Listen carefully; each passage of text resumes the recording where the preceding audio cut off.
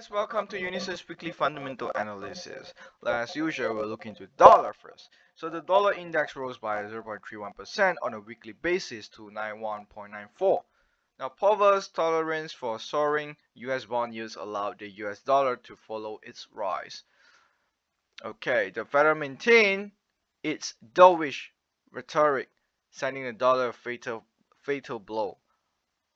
So on Wednesday, the Federal Reserve reiterated its commitment to maintain the target interest rate at near zero in the next few years and expect that as the COVID-19 crisis eases, economic growth and inflation in the US will jump rapidly this year.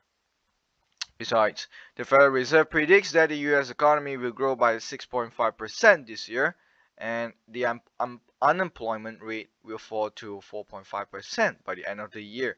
It also predicts that the rate of price increases this year will exceed the Federal Reserve's 2% target, reaching 2.4% and then falling back to 2022. Powell said most of the FOMC committee members do not expect to raise interest rates during the current forecast period. He was referring to the time frame of 2021 to 2023. So Powell said it is too early to talk about slowing down the Federal's 120 billion monthly asset purchase. So next we'll look into the pound. The Bank of England stands still and the pound falls on a weekly basis. So the Bank of England said on the 18th that the outlook for the British economy under the COVID-19 epidemic is still facing uncertainty, and the central bank has decided to maintain the benchmark interest rate at a historical low of 0.1%. The minutes of the meeting released by the Bank of England said that the Monetary Policy Committee believes that the current monetary policy stance is appropriate. In addition to maintaining interest rates unchanged, the bond purchase plan of £895 billion will also remain unchanged. The Bank of England stated that it will not tighten monetary policy until good progress has been made in inflation. The central bank expects that the CPI will quickly rise to the target level of around 2% this spring.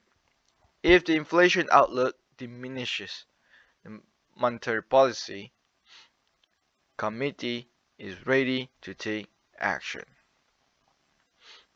Alright, coming up next is about the yen, the safe haven yen. So the Bank of Japan maintains super wide monetary policy. Okay, so the Bank of Japan announced on the 19th that it will maintain the current easing of monetary policy. At the same time, make a series of adjustments to its monetary policy. So it also said that in a statement that day that it will continue to maintain short-term interest rates at minus 0.1% and purchase long-term government bonds to maintain long-term interest rates at around zero. At the operational level, the range of changes in long-term interest rates has been expanded from a previous plus or minus 0.2% to plus or minus 0.25% to increase the flexibility of interest rates and expand the room for financial institutions to benefit. And lastly, let's look at the gold. Spot gold rose by 1.07% this week to $1,745.23 per ounce, a 2-day weekly gain. The Federal Reserve maintained interest rates, and Powell said that it will not raise the interest rate before the end of 2023, and once again expressed the tolerance for the rise in US bond yields. US Treasury yields soared above 1.7% this week, causing a sharp drop in the price of gold and leaving headaches for the world. After the Biden government launched a stimulus of $1.9 trillion, it began to embark on an infrastructure plan, which may be more than $2 trillion. The huge amount of currency may push up gold in the future. And coming up next is the Forex calendar for next week. So for friends will be trading during the news, please set your stop loss, as whenever there is news, the volatility is high.